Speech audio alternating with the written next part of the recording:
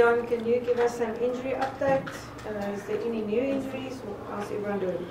I think the injury, there's nothing extra confirmed other than last week. At this point in time, we know that Sia's injured and Andre is injured, so the status quo is still exactly the same. What about Jaden? Well, I don't think he was, unless I didn't see what the decision today. Yeah, Jaden missed the training session today. Unfortunately, he's got a personal issue that he needs to address. But I think in due time, from SA Rugby side, from the camp side, there will be an official statement in terms of that.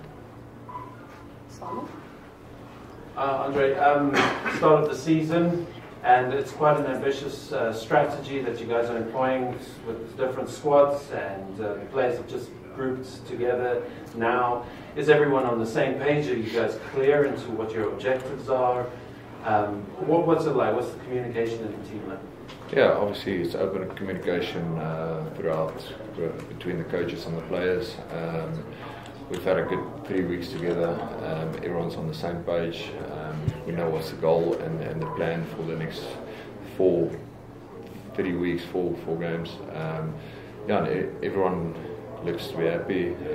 We've got a happy squad at the moment, and yeah, like I said, communication is open, so everyone knows where they stand. As a player in a World Cup year, what do you feel like when the season's beginning? Because obviously what's in front of you is not the end goal, is it? Yeah, exactly. But the thing is, this is also, it's a stepping stone. You need to move in the right direction. You need to get things right now for the end goal. But at the moment, we take it step by step. This is our main goal now, the Rugby Championship, and all our focus is on this. And obviously, you build through the year. Everyone's very excited. Excited to play again. Andre, you will remember Eddie Jones well from his days with England. It's his first game in charge of Australia for 17 years. Are you expecting the Aussies to make a statement? What are you expecting from Eddie and his Wallabies? No, I think the Aussies always come to South Africa trying to make a statement. So you can always expect a hard match, a good match, especially with them taking the reins again. I think they're going to have a few things up their sleeve, and they are going to come with a lot of motivation, because he knows how to get a team fired up for a game. So yes. Marvin, the Wallaby pack, what are your thoughts on that? We see they've got a lot of high-profile locks, a lot of leaders in their pack. Yeah, of course. I think like what you mentioned, some really good players. From number 1 to number 8, I think they will come out guns blazing.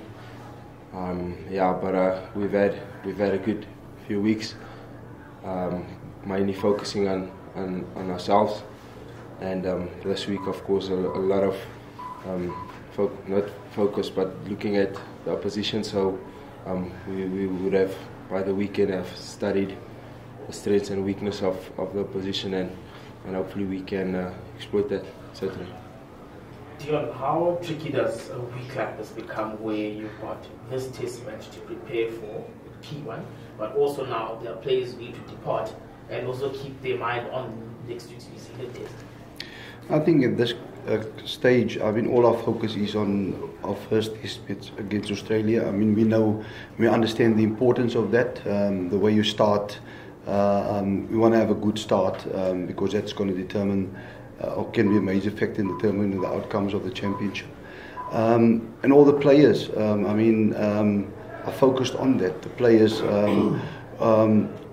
which train in different groups, but the groups understand that each one of them, or they are important in terms of getting or giving good preparation to get a good outcome on Saturday. We've all are zoomed in terms of our training session today. We know tomorrow is our after tomorrow we will have a good indication in terms of where we are with the squad selection, the team selection, and the players that goes abroad. But up till now, it's all gun blazing and ensuring that everyone understands what is needed to be effective on Saturday, and then we prepare accordingly. Eddie Jones always tended to be a bit of a mixed bag. I think you've experienced him from his time as a coach. What are you expecting from his forwards in particular? Because you saw that when coaching it was very forwards orientated. And if there's one thing that came out of the Twickenham test was how badly the Bok forwards hurt England's forwards. No, I think Eddie is an experienced coach, and I think he understands the importance of set piece, dominance in test match rugby, and I think also in terms of, if you look at his recruitment and his approach over the years, I think we can expect nothing less. I think it's going to be a titanic battle in terms of the set pieces, the scrums, the mauls, and also the defence of that, and then also obviously playing in the right areas. It's also key in terms of test match rugby. So having a good kicking game and having awesome defence. I think that is part and parcel. We know that Eddie is having an attack mind approach in terms of that, but I think over the years he has shown that he can find a very good balance between attack and defence and managing what he wants to achieve on the field. And so, yeah, we expect the Australia team to be up for it. I mean, if you look at the pack of forwards, or that on its own, there's a good experience between experience and youngsters coming through, uncapped players.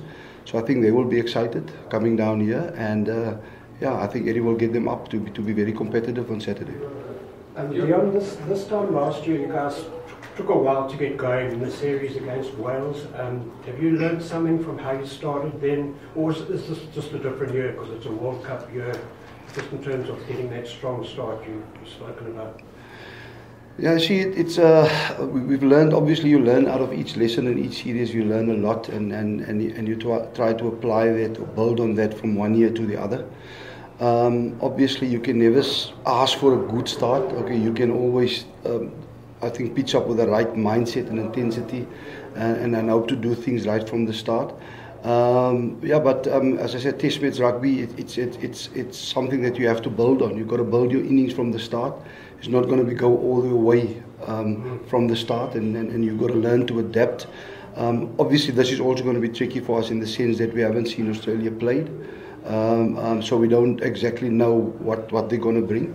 So for us, finding solutions on the run in terms of our execution is going to be very, very important. Do you want to add into what Mike asked now? How important would it be for the Boks to start with a good performance in a World Cup year?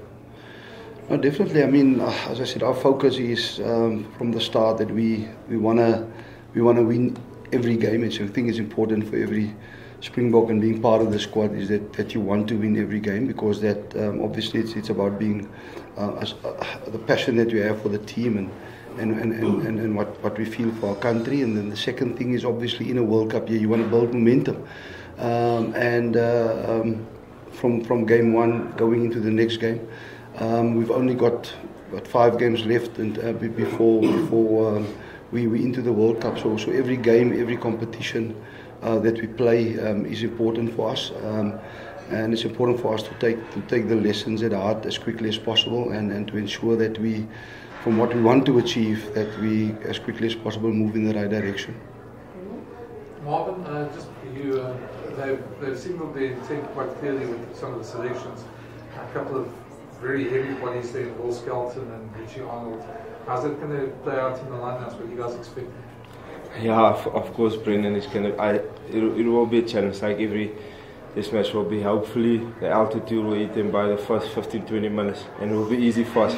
So, but yeah, of course, we're expecting. We know some of their strengths. We know Arnold and of course Skelton. He's done some really good stuff in club competition. So.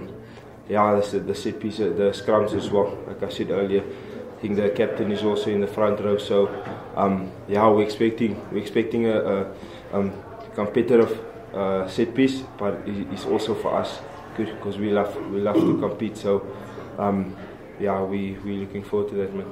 And just in terms of the responsibility that you guys are splitting the squad, the rest of the guys going overseas, how much more responsibility do you feel that responsibility to make sure that you kick this off on a good note? Yeah, I think for me, I don't know if it's the same for other players. I assume so. To play for South Africa, I mean, no matter who's the opposition, you always feel that you want to go and make the people proud.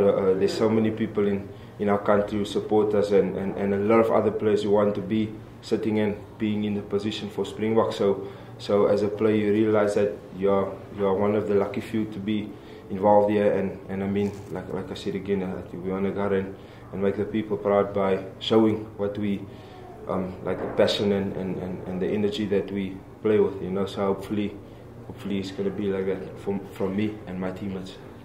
Andre, the guys starting in this first match, within the team framework, is there opportunity for individuals to put their hands up? Yes, I think there's always chance for any individual to put their hand up. Obviously, you've got a goal as a team and you've got a game plan, but a lot of the game plan and plans around the play also revolves around the individual. You need to make something happen for the next person to play off you. So I think there's always, or we know there's always chance for any individual to put their hand up and to play their best rugby. Are you looking forward to it this week? It is going to be a good week, yes. We're all looking forward to this. I mean, everyone's excited that international rugby is starting again. Everyone wants to go up there and play. So all the boys are excited and can't wait to get on the pitch. I mean, Andre, you've been described as an agent of chaos for the Harlequins, and in a good way, that is. How do you want to implement that chaotic agentness of yours from a ball perspective? Yeah, obviously, you like I just said, you want to go out every game and express yourself, every skill set and attribute you have. So for me to go out and play the best rugby I can is being abrasive, getting the team over the game line, being solid in the fence, and obviously distribution as well, putting away the guys that we know has a lot of speed and skill on the edges. Australia have been a team that has centered a lot of its midfield play around Asa Karevi, and once he got injured, it became very clear that they missed him significantly, and I'm not sure what is his time frame from a recovery perspective. But what kind of a different midfield threat can they pose now, regardless of who they play this weekend? I mean, they've got quite a few exciting players, especially in the midfield at the moment. I mean, they brought in that Breezy that came from rugby league, now in rugby union. Very good, abrasive player. Got a great skill set. And like a player like Simon Karevi, we don't know who's going to pitch up this weekend, who's going to play, but they've got a strong midfield, wherever they pick. Like I said, it's going to be a good matchup, wherever they put up. And how important does your kicking game become? It's also one of the key components that the Harlequins have used significantly over the past 2 seasons. My kicking game? Yes. Where I can use my kicking game, I will. Depends on how the game plays out. It might be a running game, it might be a kicking game. We don't know what they're going to bring. We haven't seen them play under Eddie yet. So it's like Deon said, it's how we adapt in the game and how it pans out. No other English questions? Afrikaans anyone? Andre, hoe belangrijk was het voor jou geweest vir die ontwikkeling van jou loopbaan in Engeland gaan speel? Ek het nie gedink dit gaan so belangrik wees nie. Toe ek aangekom het, dinge het eers bietjie snaaks gelyk, maar vir my om saam met 'n ander tipe span te gaan speel, ander tipe spelers, en die span wat ek weet ons val heel dag, so ons speel net aanvallende rugby. Dit het net 'n hele ander deel van my spel ontwikkel. Vir my as persoon speel ek 'n ander tipe rugby ook. Ek dink 'n bietjie anders oor die game ook. Dit het my spel ongelooflik baie ontwikkel en was op die einde baie belangrik vir my. Jy het in 2019 net uitgemis in die wêreldbeker die groep aangekondig het. Is dit persoonlik hierdie jaar vir jou motivering? Ek het net uitgemis 2019 en enige speler wil vir sy land verteenwoordig by 'n World Cup. So vir enigiemand is dit motivering. Vir my is dit baie groot motivering om natuurlik in die span te kom en myself te bewys.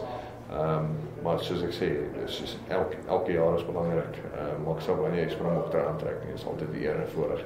Jy kry dit nie altyd, jy kan dit nie altyd doen nie, so wanneer ook wil jy kans kry, moet jy dit gebruik. Deon, het sluit eigenlijk net soort van aan by die makro slotte, jy weet wat in die Aussie groep is en dinge. Baie mense glo nog steeds die Wallabies het so 'n bietjie van 'n soft underbelly, jy weet, as dit kom by forwards, jy weet, maar as jy dan soos kyk dat hierdie twee, byvoorbeeld net hierdie twee makro slotte, jy weet, deel van die mix is, jy weet, net wys vir jou net eintlik dat dit 'n grootste miskonsepsie eintlik is om te dink dit gaan dalk hulle soft underbelly nog steeds wees in hierdie wedstryd. Nee, ek dink jy is absoluut reg. Ek dink as jy kyk na die vertoning van Skelton en Richie Arnold in die klubkompetisie te loos, ek dink hulle fisiese geaardheid het baie beteken in terme van vir die span en het natuurlik ook bygedra dat hulle in die eindronde sou kom het. Ek dink ook oor as jy terugdink na verlede jaar, ek dink Australië se pak is baie fisies onder hulle losvoorspelers, hulle baie goeie fisiese spelers, soos jy sê die slotte, en dan ook natuurlik het hulle baie ondervinding in die voorry met alle Tua en Slipper, hulle kaptein. So nee, ek dink Australië is 'n baie fisiese span, hulle maak dit vir baie moeilik voor en dit gaan belangrik vir ons wees om, ja, ons moet fokus op ons uitvoering, maar dit gaan ook belangrik wees vir ons as Suid-Afrikaners om daai fisiese ingesteldheid tentoon te stel Saterdag om effektief te wees. Deon, julle het verlede jaar in Sydney het julle die Wallabies fisiek van die veld af gespeel. Is die uitdaging om dit te herhaal en is dit tot 'n mate die maatstaf wat julle Saterdag nastreef? Ek dink die Suid-Afrikaanse ons span, ek dink as jy kyk na die samestelling van die span en dan ook in die manier hoe ons wedstryde benader aloor in die verlede, was dit nog altyd 'n belangrike komponent van Suid-Afrikaanse rugby. En ek dink dit is iets wat nie sal weggaan uit ons spel nie. Natuurlik wil ons nie net fisies wees nie, maar ons wil ook ons vaardighede tentoonstel en ook strategies probeer om die opponente uit te oorlê. En ek dink as jy daai balans en kombinasie kry in enige toetswedstryd, dan behoort jy op 'n goeie plek te wees. Marvin, ek weet nie of dit 'n goeie of 'n slegte ding is nie, maar sien jy uit daarna van die vooruitsig weer dat jy 'n man mountain van 150 kg moet probeer maak?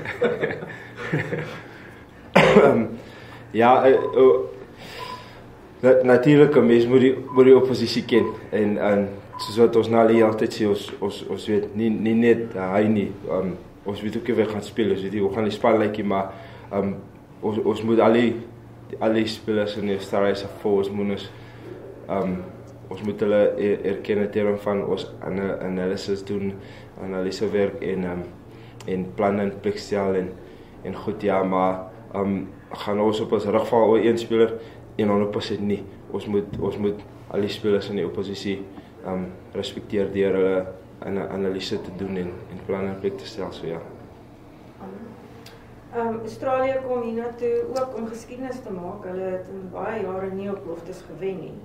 En dis 'n rekord wat julle seker sal plek hou. Is dit ekstra druk op julle?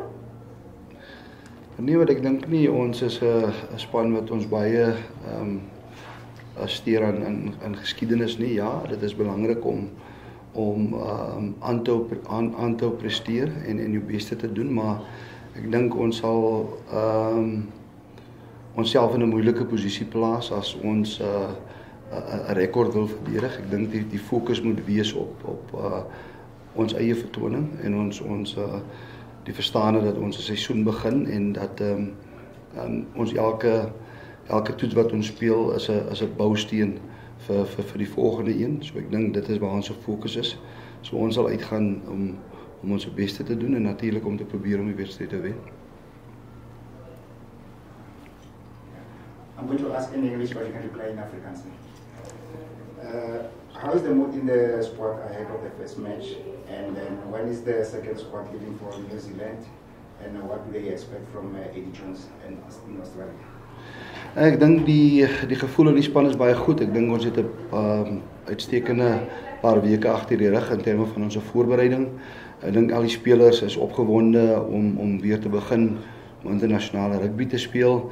Ons sien uit daarna om goed te doen in die rugby kampioenskap en natuurlik dit as 'n bepaalde grondslag te sien in ons opbou na die wêreldbeker. Ek dink elke speler wil goed doen. Elke speler poog daarna om natuurlik die uitsoekgroep te haal. En ek dink dit sal as ekstra motivering dien vir ons wanneer ons in hierdie wedstryde ingaan. Ja, ons is nie 100% seker wat om te verwag van die nuwe Australiese span onder die nuwe afrigting nie. Maar ons weet dat Eddie is 'n uitgeslaapte afrigter met baie ervaring. En hy sal met sy kennis van Australiese rugby dink ek sal hy dit reg kry om die beste uit die spelers uit te haal. Ek dink die groep wat hy saamgestel het is 'n interessante groep met jeug en ervaring en natuurlik dink ek hulle sal baie 'n goeie teenstand vir ons bied in die wedstryde wat voor lê. Awesome. Thank you very much. Thank you.